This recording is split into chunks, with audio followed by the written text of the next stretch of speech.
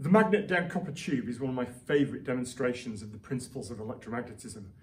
People find it really surprising how long it takes for this magnet to travel down the length of this tube compared to a piece of non-magnetic material.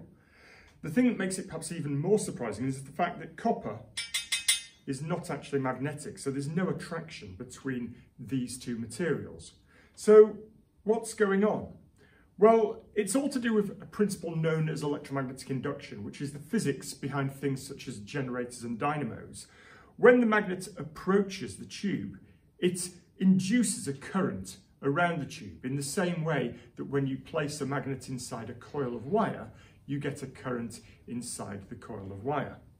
That current creates its own magnetic field, and the magnetic field of the current in the copper pushes on the magnet, repelling it up the tube, and that causes it to slow down. Now, this is an excellent demonstration of a principle known as Lenz's law. Lenz's law says that the direction of the current that is induced is going to oppose the change that's creating it. In this particular case, the change creating it is the motion of the magnet along the tubing. And so the magnetic field created by the current causes that motion to slow down, meaning that the magnet takes a long time to reach the bottom of the tube.